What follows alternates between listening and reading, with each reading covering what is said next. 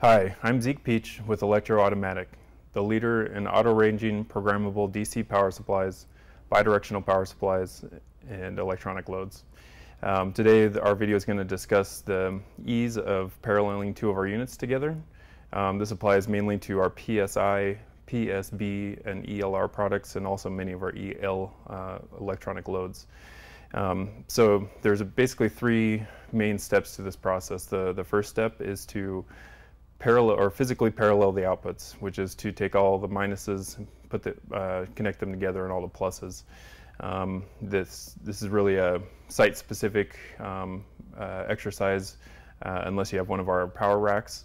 So if you have any questions, please feel free to send us an email or contact us through our website.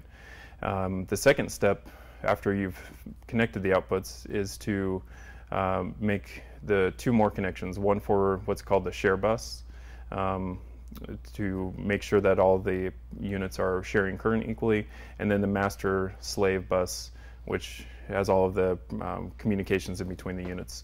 So first thing is a standard Cat5 cable, just like you would have connecting your computer to your local network.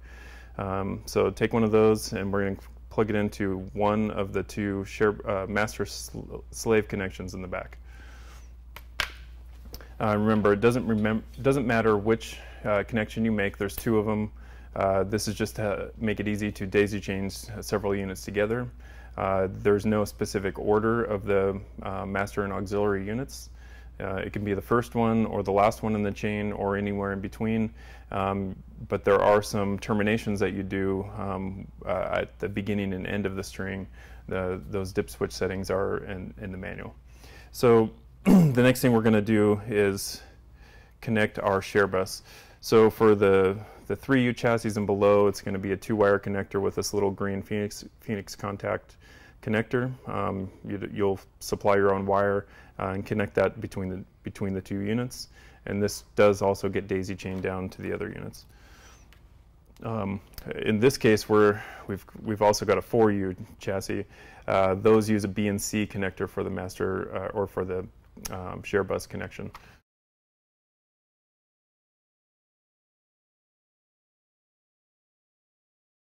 Now we've got our master slave bus and our share bus connections made between all of the units. The third thing is to go into the units and set them up as either master or slave units. So first thing you're going to do is press settings. And it doesn't really matter, but you can go. I would go and do your slave units first. Once you're in settings, press up. You'll see the page 11 in most units. That's select slave for these units, and then enter. Now those units are set up as slaves. Then you're going to go to the master unit. Go to the same page, but select master instead. Hit enter, and it'll probably go through and start counting the chassis automatically, but go ahead and go back into your settings, go to page 12, which is a new page, and that'll allow you to initialize the master slave process. And so then the master will go out, automatically count the number of auxiliaries, and then return with a new system level current limit and power limit. And then that's it. It's about as plug and play as you can get. So if you have any questions, ideas for future videos, or would like an online demo, please visit us at the links you'll see right after this. Thanks.